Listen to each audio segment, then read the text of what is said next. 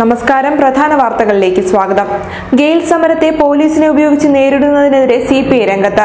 സമരക്കാരെ അടിച്ചമർത്തുന്നത് ശരിയല്ല എന്ന് സംസ്ഥാന സെക്രട്ടറി കാനം രാജേന്ദ്രൻ പറഞ്ഞു. പ്രശ്ന പരിഹാരത്തിന്റെ സമവായത്തിന്റെ വഴി തേടുകയാണ് സർക്കാർ ചെയ്യേണ്ടത്.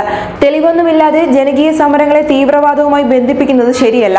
സമരക്കാരെ നേരിട്ടതിൽ പോലീസിന് വീഴ്ച പറ്റിയെന്നും ഇത്തരം തെറ്റുകൾ ആവർത്തിക്കാതെ സർക്കാർ ശ്രദ്ധിക്കണമെന്നും കാനം രാജേന്ദ്രൻ കൂട്ടിച്ചേർത്തു. ജിഷ്ണുക്ക് സിബിഐക്ക് വിട്ടുകൊണ്ടുള്ള സംസ്ഥാന സർക്കാരിന്റെ ഉത്തരവ് ലഭിച്ചിട്ടില്ല എന്ന് സിബിഐ സുപ്രീം കോടതിയെ അറിയിച്ചു. സർക്കാർ ഉത്തരവ് കിട്ടിയിട്ടില്ലാത്തത് കൊണ്ട് തന്നെ വിഷയത്തിൽ തീരുമാനമെടുത്തിട്ടില്ല. ഇക്കാര്യത്തിൽ തീരുമാനമെടുത്തിട്ടില്ല എങ്കിൽ സ്വന്തം നിലയ്ക്ക് ഉത്തരവ് പുറപ്പെടുവിക്കുമെന്നും സുപ്രീം കോടതി മുന്നറിയിപ്പ് നൽകി. കേസ് അടുത്ത ചൊവ്വാഴ്ച വീണ്ടും പരിഗണിക്കും. മേപ്പയ്യൂരിൽ ബസ് മതിലിടിച്ച് മറിഞ്ഞ് 30-ലേറെ പേർക്ക് പരിക്കേറ്റു.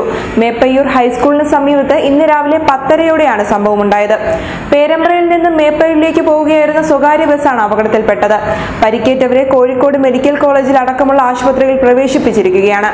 മേപ്പയ്യൂരിലേക്ക് പോകുന്നതിനിടെ നിയന്ത്രണം വിട്ട ബസ് മതിലിടിച്ച് മറിയുകയായിരുന്നു. രാജ്യാന്തര തുറമുഖ നിർമ്മാണം തടസ്സപ്പെടുത്തി വിഴിഞ്ഞത്ത് പ്രദേശവാസികൾ നടത്തുന്ന സമരം ഒത്തുതീർപ്പിലേക്ക്. ജില്ലാ കളക്ടറുമായി നടത്തിയ ചർച്ചയിൽ ആവശ്യങ്ങൾ അംഗീകരിച്ചെന്ന് സമരസമിതി നേതാക്കൾ അറിയിച്ചു. പ്രദേശവാസികളുടെ പ്രശ്നങ്ങൾ പരിഹരിക്കാൻ സ്ഥിരം മേൽനോട്ട സമിതിക്ക് രൂപം നൽകാനും ചർച്ചയിൽ ധാരണയായി. ഗെയിൽ വാതക പൈപ്പ് ലൈൻ പദ്ധതിക്കെതിരെ മുക്കം പ്രദേശത്ത് നടക്കുന്ന ജനകീയ പ്രതിഷേധത്തെ തുടർന്ന് സർക്കാർ സർവകക്ഷി യോഗം വിളിച്ചു. വ്യവസായ മന്ത്രി AC മൊയ്തീനാണ് സർവകക്ഷി യോഗം വിളിച്ചിരിക്കുന്നത്. തിങ്കളാഴ്ച കോഴിക്കോട് കളക്ടറേറ്റിലാണ് സർവകക്ഷി യോഗം നടക്കുക. അതിനിടെ തിരുവമ്പാടി MLA ജോയ്സ് M തോമസുമായി ഗെയിൽ അധികൃതർ ചർച്ച നടത്തി. പ്രദേശത്തെ പ്രതിഷേധങ്ങളുടെ അടിസ്ഥാനത്തിലാണ് MLAയുമായി അധികൃതർ ചർച്ച നടത്തിയത്. ഇന്ത്യ ചൈന ഡോക്ലാം സംഘർഷം വ്യാപാര മേഖലയിലും പ്രതിഫലിക്കുന്നു. ചൈനയിൽ നിന്ന് ഇറക്കുമതി ചെയ്യുന്ന വസ്തുക്കൾക്ക് ഇന്ത്യ കടുത്ത നിയന്ത്രണം ഏർപ്പെടുത്തി. ചൈനയിൽ നിന്ന് ഇന്ത്യയിലേക്ക് ഇറക്കുമതി ചെയ്യുന്നതിന്റെ 2% മാത്രമാണ് ഇന്ത്യ ചൈനയിലേക്ക് കയറ്റി അയക്കുന്നത്.